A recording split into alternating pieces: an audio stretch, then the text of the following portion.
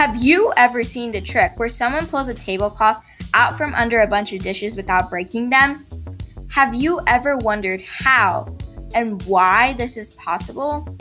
Try a similar and less expensive trick that won't leave you crying about your broken dishes.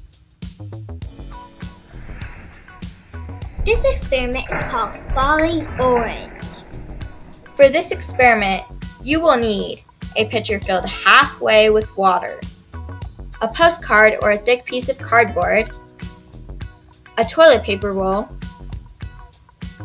kitchen tissue, and an orange. You can also try this experiment with apples, tennis balls, or a toy ball. Set up this demonstration by placing the piece of cardboard or postcard over the pitcher. Then, put a toilet paper roll over the cardboard.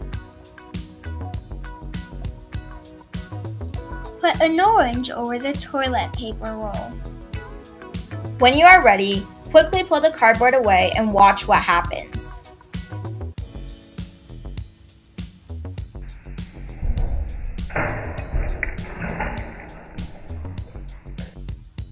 What happened to the orange when the cardboard was pulled away?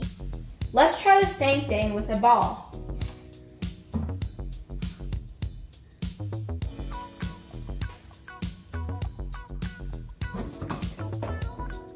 It worked!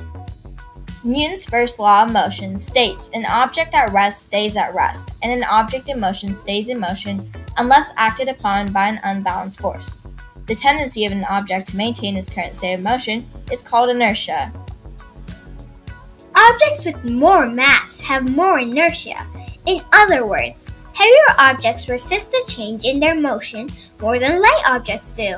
The ball is light and doesn't have a lot of inertia, while the orange is heavier and has more inertia. Because the orange has more inertia, it isn't moved as easily by the same pull. It stays in the same position and falls directly into the pitcher. If you like this video, please like, share, and subscribe.